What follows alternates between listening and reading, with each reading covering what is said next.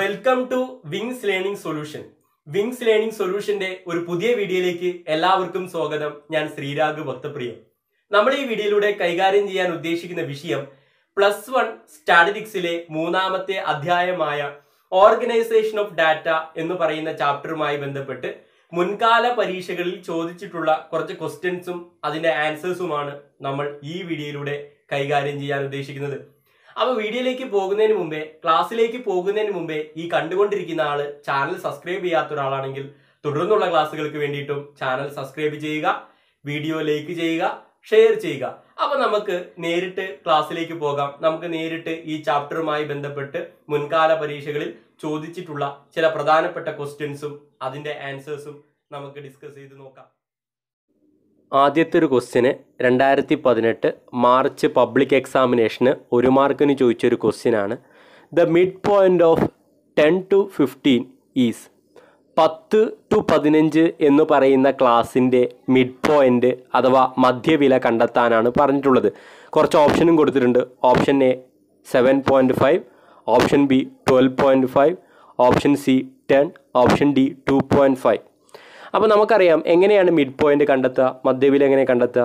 Mid point is equal to upper limit plus lower limit divide by 2 എന്നാണ് mid point കണ്ടെത്താനുള്ള equation. ഈ ക്ലാസ്സിലെ upper limit 10 to 15 എന്ന് പറയുന്ന ക്ലാസ്സിലെ അപ്പർ ലിമിറ്റ് എന്താണ്? 15 ആണ്, 15 ആണ്. ലോവർ ലിമിറ്റോ 10 ആണ്. അപ്പോൾ മിഡ് പോയിന്റ് കണ്ടെത്താനുള്ള ഇക്വേഷൻ എങ്ങനെ വരിക? 15 കൂട്ടണം 10 ഹരിക്കണം 2. 10ഉം 15ഉം കൂട്ടിയാൽ 25 കിട്ടും. 25നെ 2 കൊണ്ട് ഹരിച്ചാൽ 12.5 എന്ന് കിട്ടും.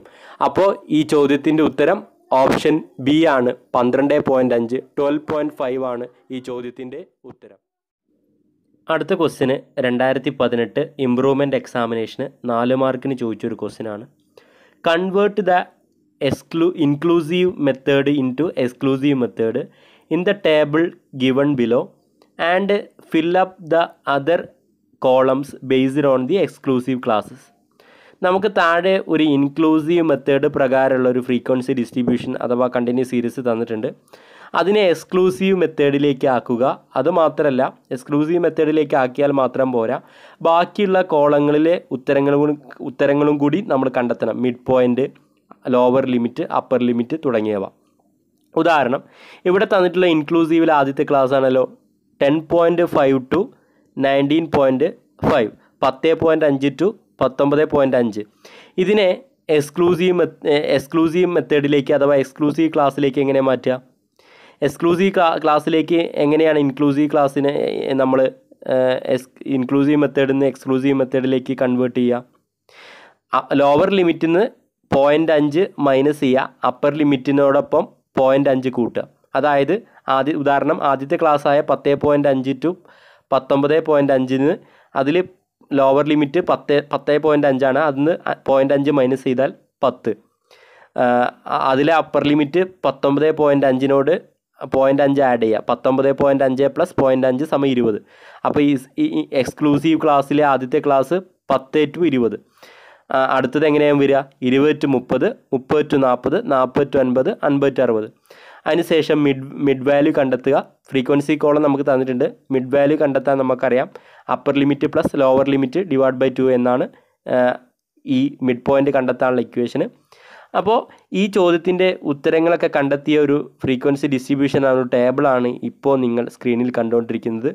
ആ ടേബിൾ നോക്കിയിട്ട് നിങ്ങൾ ഈ ചോദ്യത്തിൻ്റെ ഉത്തരങ്ങൾ നിങ്ങളുടെ നോട്ട്ബുക്കിൽ രേഖപ്പെടുത്തണം.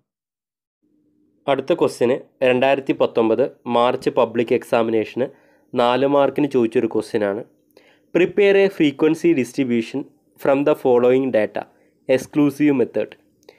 എക്സ്ക്ലൂസീവ് മെത്തേഡ് പ്രകാരം ഒരു ഫ്രീക്വൻസി ഡിസ്ട്രിബ്യൂഷൻ അഥവാ താഴെ തന്നിട്ടുള്ള ഡാറ്റ ഉപയോഗിച്ച് ഒരു കണ്ടിന്യൂസ് സീരീസ് വരയ്ക്കാനാണ് പറഞ്ഞിട്ടുള്ളത്. അപ്പോൾ എക്സ്ക്ലൂസീവ് മെത്തേഡിലാണ് പറഞ്ഞിട്ടുള്ളത്. എക്സ്ക്ലൂസീവ് മെത്തേഡ് എന്ന് പറഞ്ഞാൽ എന്താണ്? ഉദാഹരണം 0 to 10, 10 to 20, 20 to 30 അങ്ങനെയുള്ളതാണ് exclusive method. Exclusive മെത്തേഡിൻ്റെ ഒരു ക്ലാസ്സിൻ്റെ അപ്പർ ലിമിറ്റ് തന്നെയായിരിക്കും തൊട്ട് താഴെയുള്ള ക്ലാസ്സിൻ്റെ ലോവർ ലിമിറ്റ്. അപ്പോൾ ഈ പട്ടിക ഉപയോഗിച്ച് എക്സ്ക്ലൂസീവ് മെത്തേഡ് പ്രകാരം ഒരു ഫ്രീക്വൻസി ഡിസ്ട്രിബ്യൂഷൻ അഥവാ കണ്ടിന്യൂസ് സീരീസ് തയ്യാറാക്കിയതാണ് ഇപ്പോൾ നിങ്ങൾ സ്ക്രീനിൽ കണ്ടുകൊണ്ടിരിക്കുന്നത്. അപ്പോൾ ഇതിൽ സ്റ്റാർട്ട് ചെയ്യുന്ന ക്ലാസ് ഏതാണ്? 0 to 10 ആണ് സ്റ്റാർട്ട് ചെയ്യുന്ന ക്ലാസ്. അവസാനിക്കുന്ന ക്ലാസ്സോ 60 to 70. അപ്പോൾ ഈ ഒരു ആൻസർ നിങ്ങൾ നോട്ട് ചെയ്യുക. അടുത്ത ക്വസ്റ്റ്യന് 2019 ഇംപ്രൂവ്മെൻ്റ് എക്സാമിനേഷന് 4 മാർക്കിന് ചോദിച്ചൊരു ക്വസ്റ്റ്യനാണ്. ഈ ക്വസ്റ്റ്യനിൽ നമുക്ക് 2 ഓപ്ഷൻ്റെയും ഉത്തരം എഴുതണം. ഓപ്ഷൻ എൻ്റെയും ഓപ്ഷൻ ബിൻ്റെയും ഉത്തരം എഴുതണം. എന്നാലാണ് നമുക്ക് 4 മാർക്ക് ലഭിക്കുകയുള്ളൂ. നമുക്ക് ആദ്യം ഓപ്ഷൻ എ എന്താണെന്ന് നോക്കാം. Identify the steps four converting an inclusive series into exclusive series. ഒരു ഇൻക്ലൂസീവ് സീരീസിനെ എക്സ്ക്ലൂസീവ് സീരീസ് ആക്കുന്നതിനുള്ള സ്റ്റെപ്പുകൾ എഴുതാനാണ് പറഞ്ഞിട്ടുള്ളത്. അപ്പോൾ എന്താണ് ഒരു ഇൻക്ലൂസീവ് സീരീസ്, എന്താണ് എക്സ്ക്ലൂസീവ് സീരീസ് എന്ന് ആദ്യം ഒരു ധാരണ വേണം. അപ്പോൾ താഴെ നമുക്കൊരു പട്ടിക കൊടുത്തിട്ടുണ്ട്, ഒരു കണ്ടിന്യൂസ് സീരീസ് കൊടുത്തിട്ടുണ്ട്. ആ കണ്ടിന്യൂസ് സീരീസ് സ്കോർ കോളത്തിലേക്ക് നോക്കുക. 10 to 19, 20 to 29, 30 to 39, 40 to 49, 50 to 59. ഇതൊരു ഇൻക്ലൂസീവ് സീരീസ് ആണ്. അപ്പോൾ എന്താണ് inclusive series?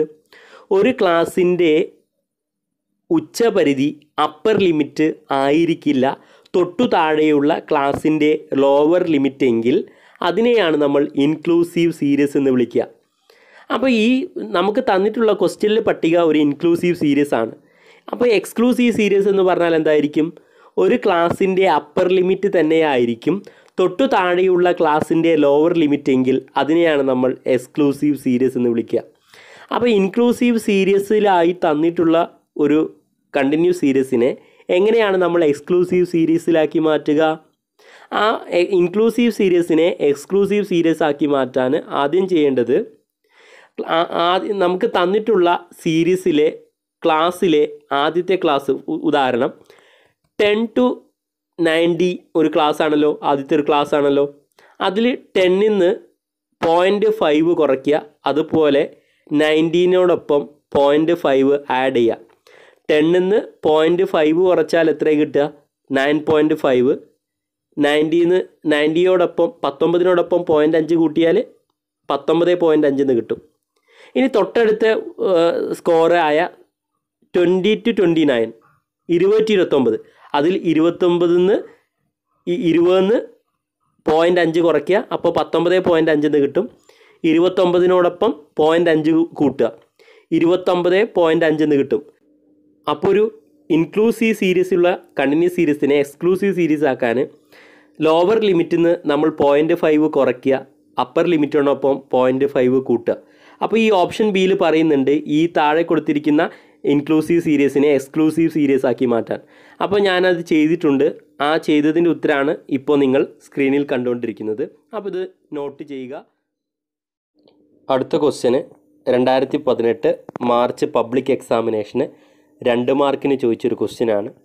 Distinguish between A discrete and A continuous variable or series.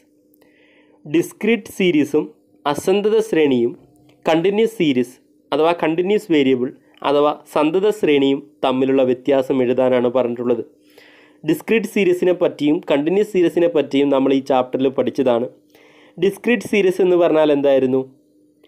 ആവർത്തികളോട് സംഖ്യകൾ ആരോഹണ ക്രമത്തിലും അവരോഹണ ക്രമത്തിലും എഴുതുകയും അതോടൊപ്പം ആവർത്തിയും കൂട്ടി എഴുതിയ ശ്രേണിയാണ് നമ്മൾ ഡിസ്ക്രീറ്റ് സീരീസ് അഥവാ സന്തത ശ്രേണി എന്ന് വിളിച്ചത്. അപ്പോൾ സന്തത ശ്രേണിയിൽ 2 കോളങ്ങളാണ് ഉണ്ടായിരിക്കുക. അതിൽ ആദ്യത്തെ കോളത്തിൽ സംഖ്യകൾ ആരോഹണ ക്രമത്തിലോ അവരോഹണ ക്രമത്തിലോ തന്നിട്ടുണ്ടായിരിക്കും.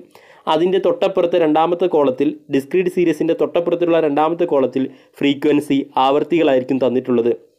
കണ്ടിന്യൂസ് സീരീസ് എന്ന് പറഞ്ഞാൽ എന്തായിരുന്നു? ക്ലാസ്സുകളോട് കൂടിയ ആവർത്തി നിരയാണ് നമ്മൾ കണ്ടിന്യൂസ് സീരീസ് എന്ന് വിളിച്ചിരുന്നത്. അപ്പോൾ കണ്ടിന്യൂസ് സീരീസിലും 2 കോളങ്ങളാണ് ഉണ്ടായിരിക്കുക, സംഖ്യകളുള്ള 2 കോളങ്ങളാണ് ഉണ്ടായിരിക്കുക. കണ്ടിന്യൂസ് സീരീസിൽ സംഖ്യകളുള്ള ആദ്യത്തെ കോളത്തിനെ നമ്മൾ ക്ലാസ് കോളം എന്നാണ് വിളിച്ചിരുന്നത്, രണ്ടാമത്തെ കോളത്തിനെ ഫ്രീക്വൻസി അഥവാ ആവർത്തി. അപ്പോൾ ഡിസ്ക്രീറ്റ് സീരീസും കണ്ടിന്യൂസ് സീരീസും തമ്മിലുള്ള പ്രധാനപ്പെട്ട വ്യത്യാസം എന്താ? ഡിസ്ക്രീറ്റ് സീരീസിലെ ആദ്യത്തെ കോളത്തിൽ സംഖ്യകൾ ആരോഹണ ക്രമത്തിലും അവരോഹണ ക്രമത്തിലോ ആയിരിക്കും. കണ്ടിന്യൂസ് സീരീസിൽ എങ്ങനെയാണ് ആദ്യത്തെ കോളത്തിലെ സംഖ്യകൾ ഉണ്ടായിരിക്കുക? ക്ലാസ്സുകളോട് കൂടിയായിരിക്കും. 10 to 15, 15 to 20 അങ്ങനെ ക്ലാസ്സുകളോട് കൂടിയായിരിക്കും കണ്ടിന്യൂസ് സീരീസ് ഉള്ളത്. അപ്പോൾ ഇതാണ് ഡിസ്ക്രീറ്റ് സീരീസും കണ്ടിന്യൂസ് സീരീസും തമ്മിലുള്ള വ്യത്യാസം. അടുത്ത ക്വസ്റ്റ്യന് 2019 മാർച്ച് പബ്ലിക് എക്സാമിനേഷന് 1 മാർക്കിന് ചോദിച്ചൊരു ക്വസ്റ്റ്യനാണ്. Give examples for quantitative and qualitative classification. Quantitative ക്ലാസിഫിക്കേഷനും പരിണാത്മകമായ തരംതിരിക്കലിനും qualitative classification ഗുണനാത്മകമായ തരംതിരിക്കലിനും ഉദാഹരണങ്ങൾ എഴുതാനാണ് പറഞ്ഞിട്ടുള്ളത്. ക്വാണ്ടിറ്റേറ്റീവ് ക്ലാസിഫിക്കേഷൻ ഉദാഹരണമാണ് classification of students on the basis of marks. കുട്ടികളെ, ഒരു ക്ലാസ്സിലെ വിദ്യാർത്ഥികളെ അവരുടെ മാർക്കിൻ്റെ അടിസ്ഥാനത്തിൽ തരംതിരിക്കുകയാണെങ്കിൽ അതെന്താണ്? ക്വാണ്ടിറ്റേറ്റീവ് ക്ലാസിഫിക്കേഷന് എക്സാമ്പിളാണ്. ക്വാളിറ്റേറ്റീവ് ക്ലാസിഫിക്കേഷൻ ഉദാഹരണമാണ് നമ്മളൊരു ക്ലാസ്സിലെ വിദ്യാർത്ഥികളെ അവരുടെ പേഴ്സണാലിറ്റിക്ക് അനുസരിച്ച് തരംതിരിക്കുകയാണെങ്കിൽ അതെന്താണ്? Qualitative ക്ലാസിഫിക്കേഷനാണ്. Classification of students on the basis of their personality അതെന്തിന് ഉദാഹരണമാണ്? ക്വാളിറ്റേറ്റീവ് ക്ലാസിഫിക്കേഷൻ ഉദാഹരണമാണ്. അപ്പോൾ ഇതാണ് ഈ ചോദ്യത്തിൻ്റെ ഉത്തരം. അടുത്ത ക്വസ്റ്റ്യന് 2020 മാർച്ച് പബ്ലിക് എക്സാമിനേഷന് 1 മാർക്കിന് ചോദിച്ചൊരു ക്വസ്റ്റ്യനാണ്. A teacher divides here students in to 6 groups on the basis of marks they obtained in the class test. ഒരു ടീച്ചർ ആ ക്ലാസ്സിലെ കുട്ടികളെ 6 ഗ്രൂപ്പുകളായി അവർക്ക് കിട്ടിയ പരീക്ഷയുടെ മാർക്കിൻ്റെ അടിസ്ഥാനത്തിൽ തരംതിരിച്ചു. Which of the following type of classification of data is used by the teacher for this purpose. ഈ ഒരു ആവശ്യത്തിന് വേണ്ടിയിട്ട് ഈ ടീച്ചർ കുട്ടികളെ ഗ്രൂപ്പുകളായി 6 ഗ്രൂപ്പുകളായി മാർക്കിൻ്റെ അടിസ്ഥാനത്തിൽ ക്ലാസിഫൈ ചെയ്യുന്നതിന് വേണ്ടിയിട്ട് ഏത് ക്ലാസിഫിക്കേഷനാണ് ഉപയോഗിച്ചത് എന്നാണ് ചോദിച്ചിട്ടുള്ളത്. Option A quantitative classification, option B chronological classification, option C qualitative classification, option D spatial classification. അപ്പോൾ ഈ ചോദ്യത്തിൻ്റെ ഉത്തരം ഓപ്ഷൻ എ ആണ്. ക്വാണ്ടിറ്റേറ്റീവ് ക്ലാസിഫിക്കേഷനാണ്, ഗുണനാത്മകമായ തരംതിരിക്കലാണ് ഈ ചോദ്യത്തിൻ്റെ ഉത്തരം. അടുത്ത ക്വസ്റ്റ്യന് 2020 മാർച്ച് പബ്ലിക് എക്സാമിനേഷന് 4 മാർക്കിന് ചോദിച്ചൊരു ക്വസ്റ്റ്യനാണ്. Classified data is better than A raw data, സബ്സ്റ്റാൻഷ്യനേറ്റ്. Classify ചെയ്ത ഡാറ്റയാണ് റോ ഡാറ്റയേക്കാൾ മികച്ചത്. നിങ്ങളുടെ ഉത്തരം സ്ഥിരീകരിക്കാനാണ് പറഞ്ഞിട്ടുള്ളത്. അതായത് റോ ഡാറ്റയേക്കാൾ ബെറ്റർ ആയിട്ടുള്ളത് ക്ലാസിഫൈഡ് ഡാറ്റയാണ്, തരംതിരിച്ചിട്ടുള്ള ഡാറ്റയാണ് റോ ഡാറ്റയേക്കാൾ, തരംതിരിക്കാത്ത ഡാറ്റയേക്കാൾ മികച്ചത്. കാരണം എന്താ? നമുക്ക് ക്ലാസിഫൈ ചെയ്തൊരു ഡാറ്റ, തരംതിരിച്ചൊരു ഡാറ്റ മനസ്സിലാക്കാൻ എളുപ്പമാണ്. അതുപോലെ തന്നെ വിലയിരുത്തലുകൾക്ക്, അനാലിസിസിനൊക്കെ നമുക്ക് എളുപ്പമാണ് ക്ലാസിഫൈഡ് ഡാറ്റ. അപ്പോൾ അതുകൊണ്ടാണ് ക്ലാസിഫൈ ചെയ്ത ഡാറ്റ, തരംതിരിച്ചൊരു ഡാറ്റ റോ ഡാറ്റയേക്കാൾ മികച്ചത് എന്ന് പറയാനുള്ള കാരണം എന്താ? ക്ലാസിഫൈ ചെയ്തൊരു ഡാറ്റ, തരംതിരിച്ചൊരു ഡാറ്റ റോ ഡാറ്റയേക്കാൾ, തരംതിരിക്കാത്തൊരു ഡാറ്റയേക്കാൾ നമുക്ക് പെട്ടെന്ന് എളുപ്പത്തിൽ മനസ്സിലാക്കിയെടുക്കാൻ സാധിക്കുമെന്നതാണ് അതിൻ്റെ കാരണം. അടുത്ത option B identify the important ways of classification of data. ഡാറ്റയെ എങ്ങനെയൊക്കെയാണ് തരംതിരിച്ചിട്ടുള്ളത് എന്നെഴുതാനാണ് പറഞ്ഞിട്ടുള്ളത്. പ്രധാനമായും ഡാറ്റയെ 4 തരത്തിലാണ് ക്ലാസിഫൈ ചെയ്തിട്ടുള്ളത്. ഒന്ന് geographical classification, ഭൂപ്രകൃതിക്കനുസരിച്ചുള്ള തരംതിരിക്കൽ. 2 chronological classification, കാലക്രമത്തിനനുസരിച്ചുള്ള തരംതിരിക്കൽ. 3 qualitative classification, പരിണാത്മകമായ ഗുണനാത്മകമായ തരംതിരിക്കൽ. അതാണ് ക്വാളിറ്റേറ്റീവ് ക്ലാസിഫിക്കേഷൻ്റെ മലയാളം. 4 quantitative classification, പരിണാത്മകമായ തരംതിരിക്കൽ. അപ്പോൾ ഇതാണ് ഈ ചോദ്യത്തിൻ്റെ ഉത്തരം. അപ്പോൾ ഫ്രണ്ട്സ്, ഇത്രയും കാര്യങ്ങളാണ് നമ്മൾ ഈ വീഡിയോയിലൂടെ കൈകാര്യം ചെയ്യാൻ ഉദ്ദേശിച്ചത്. അടുത്തൊരു വീഡിയോയുമായി കാണാം. Thank you so much.